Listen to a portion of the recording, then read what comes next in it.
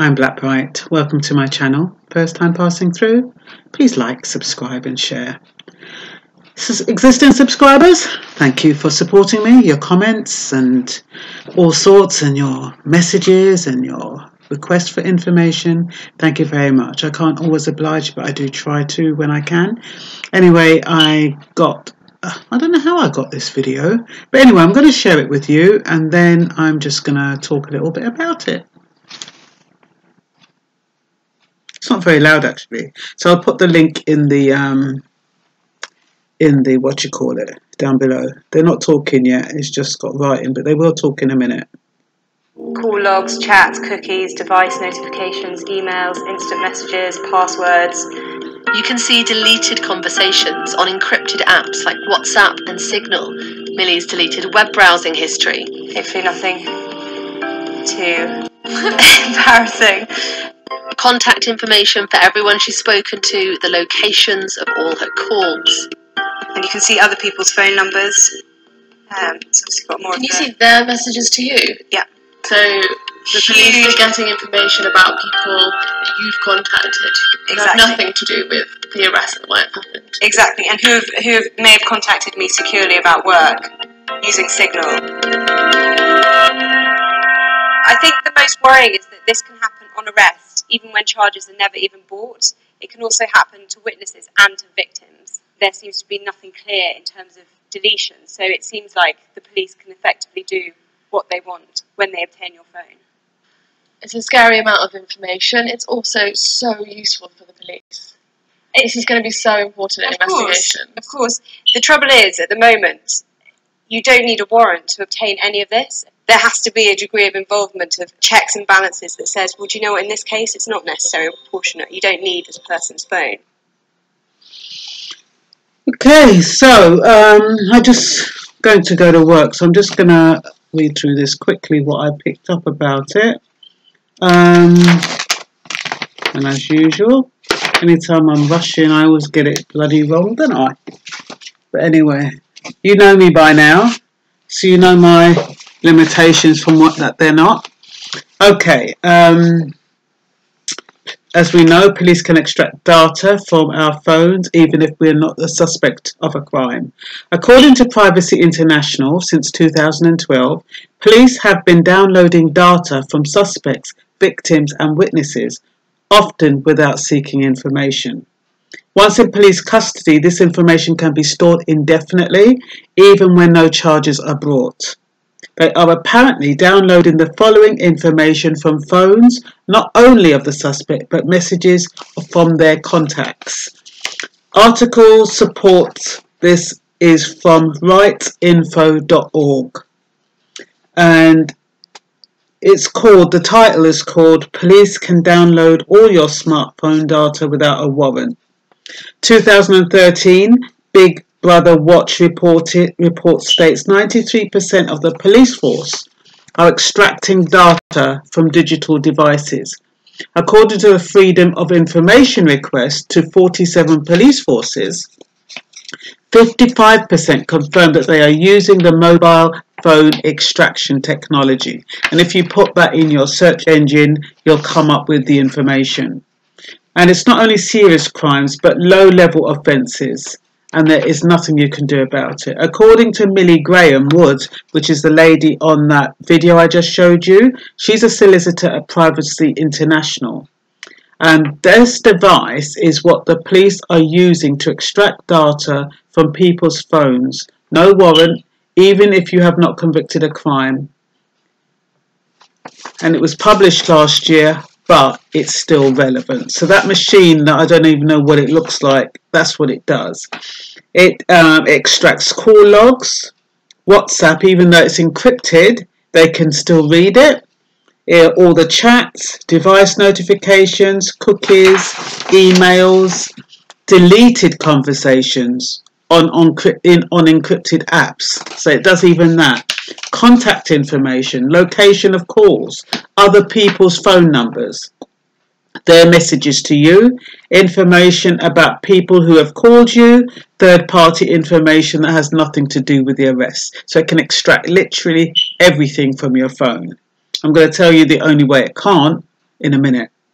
It's called data mining, if you want to look that up, mining. Sky News website said that if rape victims may have their cases dropped against their attackers if they do not allow the police to have access to their phone, images, messages, social media and accounts and chats. Well, I think that is really bad because, number one, they take your phone, they can keep it up to a month or 6 months, and there's nothing you can do about it. And what they're saying to rape victims is that if you don't give us your phone, we're going to drop the case. Now, I don't see why rape victims, if they've got their head screwed on, they could actually screenshot their messages or, you know, there's a way that you can actually cut and paste them into another document. I mean, it should still have the time and stuff like that. But, you know, you really need to, you don't want to kind of hinder the investigation, but at the same token, you don't want to give away your phone. The only problem is that they have regulation of investigatory law or something that says if you don't give up your phone, if it's requested by a court, you can do 2 years in prison, which that's not worth doing either. So hopefully you haven't got... The thing is, regardless of whether you've got anything on your phone that's incriminating or not, it's kind of personal, isn't it? It's just like the odd little things you do and the odd little things you say, even though it doesn't mean anything to anybody else. It's you, it's your life, it's your personal stuff. And the little kind of idiosyncrasies, or some people have fetishes, we don't know what people do. But if they have it on their phone, you know, they can be judged by that. You know, they have some people, they call people up and they say, oh, can you send me a picture of your tits? Can you send me a picture of you naked? Can you send me a picture of you in a bikini? Can you send me a picture of this? I mean, you get people, especially online people who are dating online, they're always doing that, asking for naked photographs and whatever. And so if they're on their phones, what is that going to look like if the old Bill gets hold of your phone and, you know, sees that kind of thing? You're not going to look very credible. You're going to look like some kind of, I don't even know what they'll label you as. But the police can be judgmental and anything can make you look like a suspect. And in a rape case, that would be even worse. Can you imagine a rape victim? She might have innocently been establishing relationships online. She might have been exchanging photographs. She might have been doing anything. And then, yes, you know, police will say, oh, well, if you're doing this, what do you expect? If you're sending naked photographs, what do you expect? You're bound to be raped. So she's going to be judged immediately if she's got those kind of photographs on her phone. So that's what I mean. When you've got stuff on your phone, you better be careful what you're doing with your phone. That's one thing I wouldn't dream of doing, because nobody ain't going to see me on no bloody phone, and the next thing you know, it's on bloody Facebook and all over the bloody world. I don't think so. Anyway, digital strip shirt, that's what they're calling it, a digital strip search. They literally strip all the data on your phone, but what they're saying is that you can screenshot it, save all the files, screenshot the messages, forward emails or texts sent by the rapist and send them all to the police instead of giving up your phone. And then they have crime investigation versus intelligence gathering. Crime investigation is if we allow the police to say, if you don't give us your phone, your crime can't be investigated. Because that's not investigating a crime, but they can take the crime, and it's more reactive than it is proactive crime investigation, whereas investigation gathering is proactive. And that's letting them have photos, texts, emails that can link them to the perpetrator, and which is a much more healthy approach. Apparently, they've been downloading data from tens of thousands of devices each year. I would imagine 97% of it is worthless, but I guess if they get 3%, they will think it's worthwhile jeopardizing privacy for. Secure SIM, that is a company, is meant to be a UK leader in encrypted GSM networks, giving complete anonymity, No cell site, no call logs, no location. I guess it's a bit like VPN. But it costs £1,000 a year or £600 for 6 months. How many people can afford that? I guess if you're a big company, you might be able to. But it's a hell of a lot of money just to encrypt, just to make sure that nobody can look in your phone. I think now you just have to use your phone and just pretend that the world is watching and the world is send messages, and whatever you do on the phone, behave as though the world is watching every single message you write, every single email you write. Sometimes because I do these videos, I get concerned because I'm going on really I don't even know what kind of websites, but suspect websites, to get information. And, they don't know what I'm doing. They might think, oh my, she looks a bit suspect. She's going on this website. She's going on that website. She's looking at that YouTube video. But sometimes you have to look at them in order to do these videos. So, if they was going to track all my cookies and goodness knows what, without them knowing what I do, I could look like one of these people that they're looking for. But, but even then, to get one of these encrypted SIMs, I just can't be asked. I think if they know what I'm doing, it would justify why I visit certain sites from when I don't. But, that's all I'd have to hope. If you want to report a crime, extract the information from your phone and take the information only to the police if you want to report it.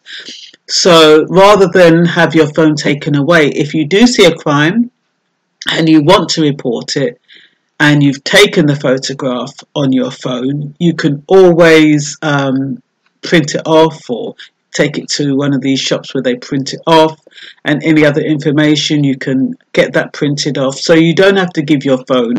You leave your phone and you say to the police, this is what I have and this is all I have. So you don't have to worry about your phone being stripped. Provocative messages to loved ones can be misconstrued. I've already more or less said that, and could affect your credibility and integrity. Access to a SIM card could mean that they have information on your life. I've already said that. Data extraction is the act of retrieving data on your mobile phone for further data processing or data storage. So they have data extraction and data mining. Data mining is the practice of examining large pre-existing databases in order to generate new information. So one is for retrieving data, that's data extraction, that's what the police do with that machine. And data mining is more or less like the investigation part. It's examining large information. Like that lady said, there's no warrant required. Article 8 is supposed to protect your rights, but it's not absolute. It can be contradicted because, as you know, when it comes to security and investigating a crime, your rights don't matter. So, digital data extraction should be reviewed, says Privacy International, which is a company looking into this. Warrants should be required because, when they search your house, they need a warrant. So when they search your phone, which is like your house, really, is personal to you, they should also need a warrant for that. But they're getting by without one. We have to help the police, but when they abuse our rights to privacy and take information on third parties, that's not right. Deleted messages can be retrieved. So the thing is that, you can't even say that they want to take your phone straight away because they're afraid of you deleting messages, because they can retrieve deleted messages. So I don't know why they want to take your phone there and then. And I think, with your phone, you might need to phone someone. You know what I mean? It just leaves you so vulnerable. Some people wait 6 months to get their phone back. Extraction of data should be based on reasonable suspicion. It's easy just to take information on everybody's phone you have a suspicion about, but there should be boundaries. innocent people can be affected. According to www.zdnet.com in 2014, this is quite a long time ago, says phones can be remotely wiped by police. So you don't want to trust the police. You can, and what they're saying is you can actually remotely wipe your phone. You know, there's something, I think on some phones it says find my phone, and it gives you the option that if you lose your phone, you can wipe your phone, and you can do that remotely. So technically, if the police take your phone, you could wipe it, and so they don't get the information, but it could be perceived as interfering with evidence, and so you could be prosecuted. So it could hamper investigations. FBI, NSA claim that encryption and Find My Phone delete data is hampering investigations. And the police say that delete data threatens investigations, drug dealers, paedophiles, human traffickers, identity theft, violent criminals. And they reckon that by deleting the information on your phone, they're avoiding capture. Under new surveillance laws, Regulation of Investigatory Powers Act, failing to hand over your encryption key to smartphone owners, e.g. your password, the court can force you to hand over your encryption key, or you can face up to 2 years. What else? Interfering with data that could help with investigation could get you prosecuted. UK has uncodified constitution which precludes the British public from US-style laws such as protection against self-incrimination and unwarranted searches and seizures. I'm going to put the sources down below. Yeah. So if you do want to wipe your phone, on the Samsung, you go to Backup, OneDrive, Contact, also Google Backup. Go to Find My Phone. If my phone is taken, if you act quickly enough, you log on and wipe the phone. It does mean losing everything unless it's kind of been backed up to cloud. And make sure you have your phone is set for the wipe command. I couldn't find that on my phone, but yeah, I don't know. I don't know which is worse, wiping off your phone or getting prosecuted for tampering with evidence. Like I said, you know, I think 97% of people haven't got nothing of any consequence on their phone. And hopefully you're one of them. And that's all for now. Bye-bye.